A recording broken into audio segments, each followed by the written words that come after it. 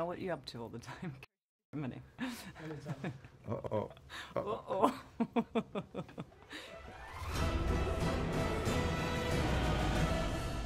Again. Yeah, but you got the blood in you. I tell you, I used to read a lot of the Viking sagas, and it was amazing. These men would go and fight, but when they came back, they were terrified of their women. The women were the bosses. That feeling. I've heard that too. Yeah, I've heard that lately, that the women were actually really hardcore back then.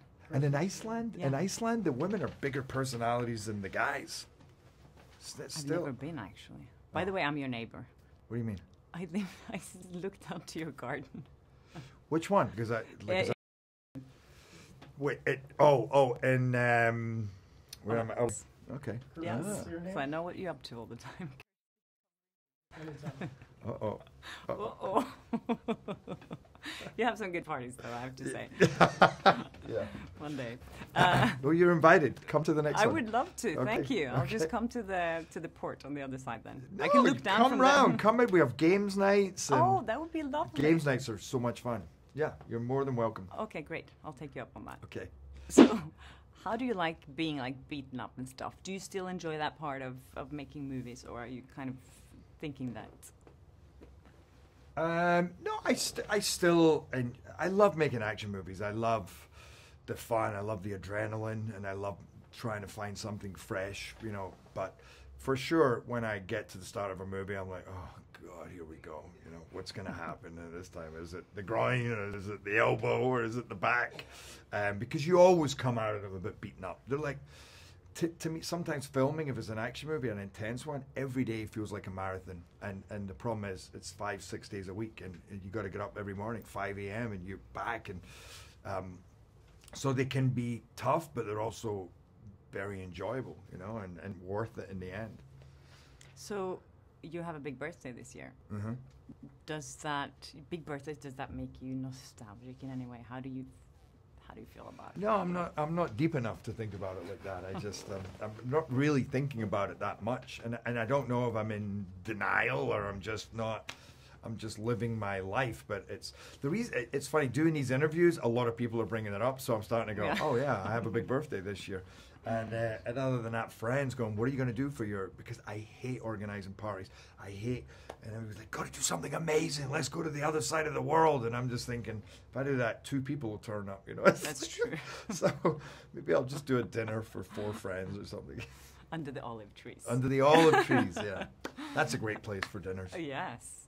Yep. I read somewhere that you say that going back to Scotland kind of keeps you grounded. Mm-hmm. Is that true? Mm-hmm. Do you have a family there that you visit? And it's yeah, a small town, right? It's a tiny little village. I was just there 4 days ago. I finished in Atlanta, and then I flew back just for 3.5 days I had in Scotland. But I love getting back. I love seeing my family. I'm a real mummy's boy, and I also love nature. Nature grounds me, but Scotland has some of the most beautiful nature that there is, and my family, or my parents, live at the edge of this village, which is in Perthshire, which is one of the most beautiful parts of the world. So second I get back there, I'm like, I get on my bicycle and I bike round and I hike and I go, life is good. Do people recognize you there? I mean, they oh must, yeah, of I course. mean, are they nice to you? Do you get free yes, coffees? Yeah, they're always nice. How's your mum? And I'm like, what do you mean, how's mum? How am I? You see my mum all the time. You don't see me all the time. But it's a funny thing. I went out on my bicycle and went through the village, and there was all these people lined up along the road. And it's not a busy village, so I'm like cycling, and of course they recognize me, and I'm like, but I don't think they're here for me. And I said, what's going on? And they said, there's a women's biking race coming through the village. So it's all over Scotland, but they're about to come through the village. I cycle out of the village, and then I get a text from a friend who's from Kenya. Right? She lives in Montreal, but she's from Kenya, and she said, I'm in your village in Scotland with my mum, having coffee. Come and join me.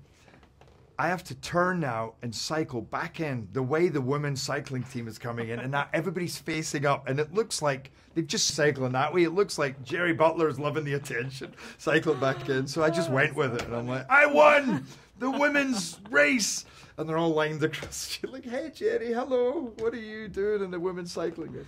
But anyway, yeah. That's cute. I saw that your cute message to your mom as well was very sweet on Instagram when you get all the cast members to.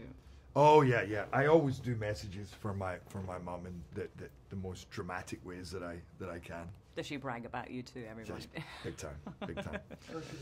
Okay, good. Thank you. Hi there, thanks for watching my channel. If you like that video, maybe there's other videos you like here on my channel, so please subscribe, share, comment, do whatever you like. Be happy, be nice to people, and I hope I see you again soon. Bye.